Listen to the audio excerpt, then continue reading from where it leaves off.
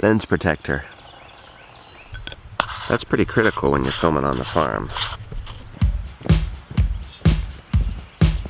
Good morning, update video for this week. It's gonna be a good one. We're gonna figure out exactly how much it cost me to raise those 50-ish meat chickens. So stay tuned. First, we're gonna do an update. How is everything doing? Well, I feel like we're on the up and up, especially in the garden. It's exciting. Quick announcement before we get going. Laurel, you wanna be a star? You wanna be a star, Laurel? Laurel, you wanna be a star? You wanna be a star? Come on, you wanna go with me on the chores? We're making a special movie tomorrow, just about Laurel, the puppy. A puppy video for kids. I love our kid fans, wanna give a gift back. Very happy about this. It's like overnight, our plants in this garden improved. I was this close to saying, let's just put the chickens back in there and let's just start over. Look how green and lush. We got fruit, reasonable sized fruit. The Swiss chard I'm so happy about. We eat Swiss chard like 2 or 3 times a week in the morning with our egg. The cucumbers are running on our cucumber cage. This is gonna be fun. If this grows up, you know, come out here, get some shade. Kids can plant here. You can plant lettuce, which usually doesn't tolerate heat. Could maybe grow into there because you have a shade. This persimmon tree in the back of my garden, look, it's growing fruit. Lots and lots and lots of fruit. That's been 3 years in the making here. Hey, you gonna go with me now? You gonna go with me? We have a volunteer cucumber coming in, or maybe Rebecca planted that, and it's gonna drape over the edge. This is the bulletproof permaculture garden. Of course, it's doing great. Appropriate amount of mulch, appropriate amount of weed cover. This is doing amazing. Don't you go in there. Do not go to the bathroom in there. Come on. Come on, let's go. That's a problem. She likes to pee. You getting kisses? You guys want to see more of that? You guys want to see more of that? Like me hugging her or giving me a kiss? Do not pee in the mulch, okay? I won't even tell your mom if you pee in the blueberry mulch. Just not the kitchen garden mulch. Come on.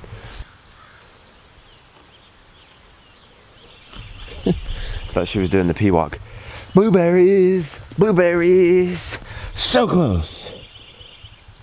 Boom. Oh, look. Good job. Good job, Laurel. Good job. We'll give her privacy and then I'll reward her with some petting. Our blueberries, gosh, they're like hovering at this stage. This barely purple stage. Hey, Laurel. Good job. Good job. You know what? Come on, I'm just gonna pet you. The raspberries, of course, are having no problem. They say raspberries are gonna take over. Well, that's good, because I like raspberries. The sweet potato patch is thickening up. I'm very excited. It's planted in a pile of old leaves, like this is 3-year-old leaves. Of course, it's turned into soil, and look how it's doing. You know, some weeds coming in, but we pretty much planted in, you know, it pretty much looked like this. We planted some, we pulled some weeds, but, oh, that's a sweet potato about pulled. Doesn't look like we're missing any more plants. They're doing great. I love it because we love sweet potatoes. Pull it and the weeds become the mulch. There's the cows by our house. This is the first spot we mowed behind the cows. I want you guys to see the difference. So this is where we mowed behind the cows. Look, lush, green, not much has gone to seed head. Look, isn't that beautiful? Isn't this a beautiful view? Look, we've got clover and grasses, and this kind of stuff they don't like to eat, but there's not that much of it. Compared to this, we did not mow behind them here. See how that weed has gotten ahead of itself? Look at the difference. Can you see the height difference? Boom, yeah, you can see that. Where we didn't mow behind the cows, where we did mow behind the cows. Hey, Violet, you're actually looking pretty good this morning. You know, Violet, if you look to their left side, right there, the triangle, that's full.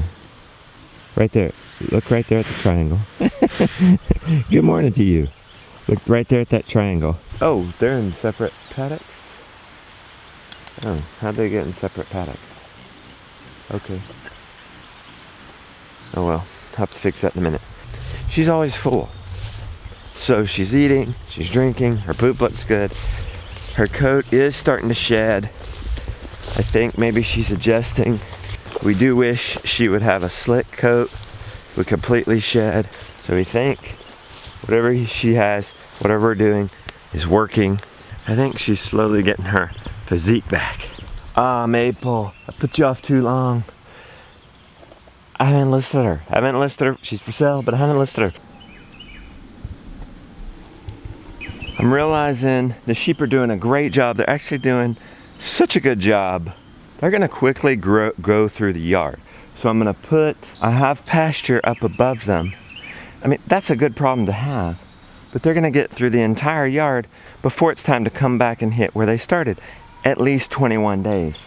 So we'll run them up into the pasture to buy time and then come back and hit where we started in the yard and go through it again. Are you gonna have problems getting out? Ever since we covered up that trench, they haven't been getting out. How the new sea monsters doing? Fun. Any more dye? Let's clean up their water real good. Here, let's put down some shavings. Pull everything out. Let's put down sprinkle some fresh shavings. Okay. So only three have died out of 75 in here. That's much more normal. I wouldn't even be concerned until you get over 10%. So 7, 8. But with magic, water, and fermented feed, it should be like 5%, like what we have. Oh look, nothing going on in here. It's kind of a stalemate. Stalemate till July, till we start planting again for the fall and winter gardens. Right across the street, potatoes. You see, they're starting to look bad, right? That's good, actually. That's normal. The potatoes grow, they grow real green, and then they start dying. It doesn't mean you've done a bad job. It means the potatoes are about ready to harvest. Our broccoli is spent. We used it, we harvested every single head. It was great. What I'm real excited about is the cabbage. That one's coming in very nice. This garden kind of looks crazy, but trust me, it's not. I like it. We have cover crop sown in between the plants to keep the ground covered. Doesn't seem to be harming it too bad. Look, the beets are coming in nice. Those are beets right there. The corn's jamming. How are our, oh look, we got some tomato plants. How are our mulch bombs doing? That one's missing. Where does the plant go? It doesn't have legs, it doesn't get up and walk. Our mulch bombs doing, let's see. Maybe Mom will treat them with some of her compost tea and we'll have a recovery. We had an experiment where we just planted into sod with a mulch bomb. And it actually seemed to be doing better than the ones in the garden. Look, it's doing good. And this one, back in the garden, doing good. And incidentally, all this cover crop, edible. Edible by us and the chickens, pigs. So when we're done in here, we bring the chickens and pigs in here and they have a lot of food for a long time. Ooh, there's a squash just jamming. Growing up next to the corn, shading out any weeds for the corn. That's neat. Come across, come across. There's that garden. Here we go. Here's where the chickens were on their very first crop garden. Still not doing so well up here, but down here things are doing good. Things are on the up and up. Look at that. Woo! Thank you, chickens. They're on their next job. I don't think they're working fast enough for when we're gonna need to plant this. So I'm hoping to unleash the pigs, because look what the pigs were able to do in like 2 weeks. They prepped this garden area. This is ready. We've planted in this. We've moved them on here. What if we could put them together with the chickens, concentrate our chores, not have two different elements, one thing to visit. I think that will help. Back over here, Pooper, how you doing, honey? How you doing, girl? Such a good guard. That's the guard goose thing. Squawk. She's training. She doesn't like to go in the coop at night. The old ladies didn't receive her too well, but during the summer, when we had Donald, he didn't really like to go in the coop. Oh boy, party's over. This fence is no longer, I wonder if this is off. I wonder if this fence is off. What do you think? Because we got nobody, half the flock's out. The fence off? No, it's on. Wonder if it's the extra moisture this morning. It's all the ices though. Only one big girl. No, 2 big girls, 3 big girls. Oh my gosh, 4 big girls. Ah, that's defeating. Okay, y'all are not big enough for this net yet.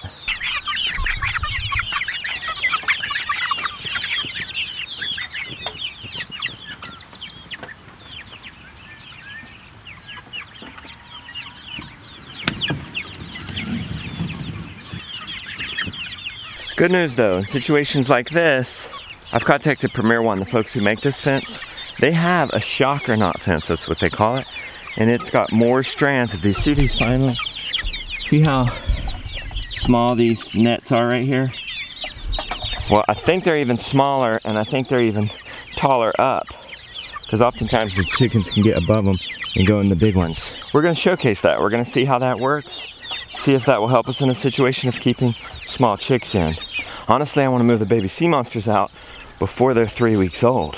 I want to really push it and get them on grass as soon as possible. This meat shawl, absolutely happy with it. There are some changes I'm going to make for the next batch. And yes, I'm going to make these plans available at the end of season after I've tried and tested it. We're going to put bigger wheels on it. That's going to change our handle size. How y'all this morning? Good. Look at the size of him. He's huge, dude. He's going to be your height soon. Come on, Bear. Maybe by the end of the summer. Caitlin, how do you like farm life so far? Good. Do you like getting up early in the morning to work? Yeah. Okay, cool. All right, Violet, come on, sweetie. Oh, I know how. Oh, how'd you get in there, Stud Muffin? Go ahead, Violet. Go. Stud, I don't know, jump this fence, I guess. Well, look at you. Look at you up there. Aren't you something? Huh? You coming around for the milking? I know you. I know you are. I know you are. I just love having the cats and dogs around. Don't they add just such a good element? You guys ready? You ready for this? All right, folks, it's the moment everybody's been waiting for. You ready to do this, Rebecca? I am. How much were we able to raise these chickens for? Were we able to beat Whole Foods prices? I know we were able to beat, without even adding up any numbers, Whole Foods quality. Yes. Right? Let's do this. We ended up with 57 processed chickens. Yes. They ended up weighing, we weighed every single one of them, wrote down every single one of them, added it all up, 261 pounds.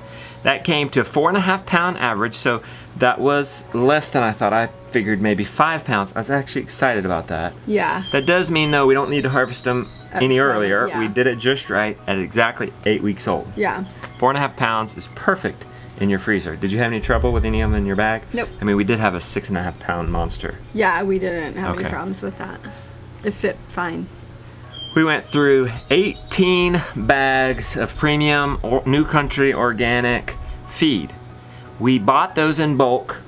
Like, what do we have to do? Order 30 bags or so? So we bought a pallet and we ordered 31 bags of starter feed for the Cornish cross. We ordered 6 bags of layer feed, and then we ordered some different minerals and stuff like that. So it came out to 42 bags on the pallet. You can have up to 45 bags on a pallet. And so the shipping was $163 for that pallet.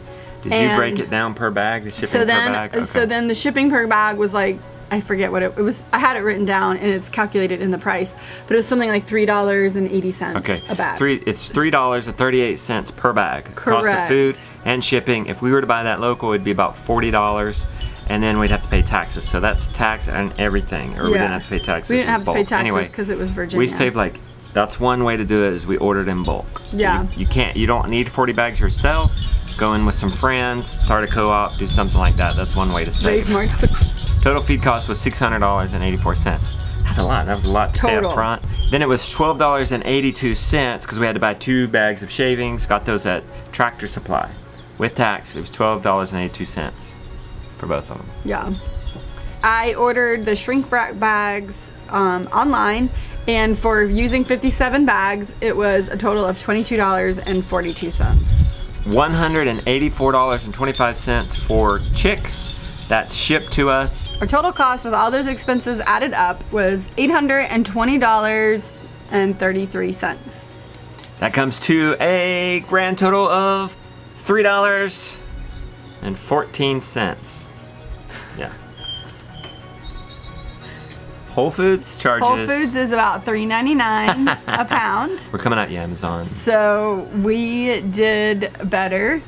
We saved money, which was, it's awesome. I mean, we don't do it to save money particularly. Yeah. It's great to save money. We have no problem saving money. If you count our time, there went the money savings out the window. Yeah, but as far as our product being a superior product, Joel Salatin actually just came out. I think he was on a podcast or he wrote an article, I cannot remember, but he was talking about like 95% of the organic chickens sold in America are actually, it's just factory farmed organic. What you're buying at Whole Foods is just a factory farmed chicken. Now it's organic, it's better. It's better fed than the organic food. But it hasn't seen the sunshine. It doesn't get fresh air. It hasn't had the grass. Maybe it does. Maybe the factory farm is varying. Like maybe some have access to outdoors. Maybe some don't. I think Whole Foods does have like a step system in which you can rate, like it's 1 to 4, and 4 being like pasture based and the best, and then 1 being the worst, which is like completely indoors. So, you know, if you look at their meat, sometimes it's like people are charging super high prices for step 1, and you're like, wait a minute, this is like factory farmed but fed organic food, and they're charging a high price for it. And so to be a smart consumer, it's hard sometimes. Here's a question. It's not really fair to compare it even to Whole Foods because that's so bulk and that's so mass produced. It's really hard to beat that price. What would it be at a farmer's market? I want to say when I was looking it up online, now this was just organic looking it up online, it was like $5.99 a pound. $6. Yeah. So I'm really happy with that, Rebecca, because actually with just one little batch, do you realize if we paid $3 a pound and we sold it for $6 a pound, that'd be double our money. Yeah. That's. I'm wondering what Primal Pastures, because Primal Pastures, an organic pasture-raised bird, is $30. We need to compare that. It's $30. For a chicken? I want to say. It's like so $29. Let's say that's 5 pounds, just for easy math. Yeah. That's $6 a pound. Okay. That's the better comparison. So yeah, like if we were to go buy it ourselves, that's what we would buy. That's what we would buy. We would buy the farm-based chicken. We wouldn't buy the Whole Foods yeah, chicken. I mean, in a pinch we would, but we would go for the farm-based. That's what we can. That's the same quality. Right. We halved that. Yeah. We cut our cost in half. Good job. I mean, it was a lot of time, but totally worth it. Hey, you know what? You know what I'm gonna do? If you guys want to geek out on that math, how about I leave a resource sheet? I'll leave it in the description. Also give you our how-to butchering. We didn't show the butchering on YouTube, so we're gonna put it in. We're just gonna give it to you free on our own platform. Sign up with your email address, and we'll give you in the show notes of that video. We'll give you not only a step-by-step guide to butchering, but we'll also give you all this and like where we got our chicks, the New Country Organic link, all that stuff, and you can see how it broke down and you can calculate your own costs. Go get it, it's down in the description. Oh, Becky, there it is. Have you tasted it yet? No, I haven't. I've been tasting it. It's like we've died and gone to heaven. So nice. It's like I've died and gone to heaven. Have you tasted it yet? No, I haven't. Let's see you taste it. Alright. Take a piece of that grass, pasture-based skin. It's delicious. Delicious. It's more juicy. It's more juicy than in the store. You just can't buy this. No. It's juicy. It's fresh. It's got an actual taste to it. This chicken has an actual taste to it. The store is more neutral.